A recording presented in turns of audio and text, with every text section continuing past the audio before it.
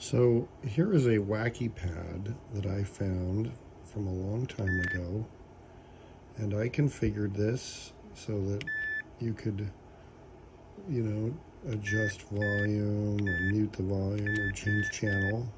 That by default it took to TV mode, but then you could go into the DVD menu and control the DVD, and it had a link to a volume menu.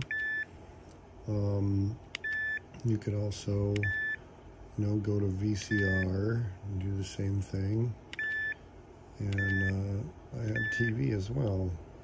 And it was a very cool project. I had an all-off button that shut everything off and took you back to the home screen. There was an admin menu. And it looks like some of maybe the icon files are perhaps corrupted. I don't remember what I'm supposed to do. But I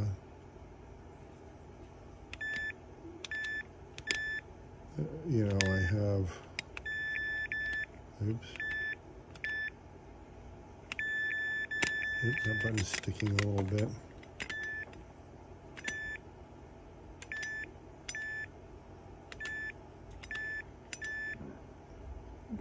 I don't know what the admin menu was. I'll have to figure that out. But anyways, this was a very cool project because it was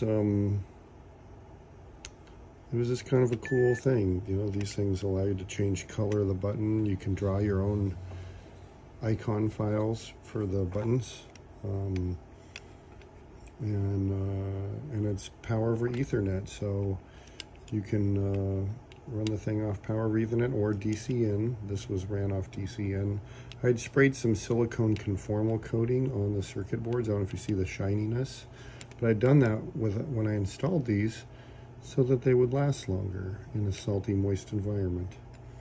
And it's actually really cool to have gotten one of these back.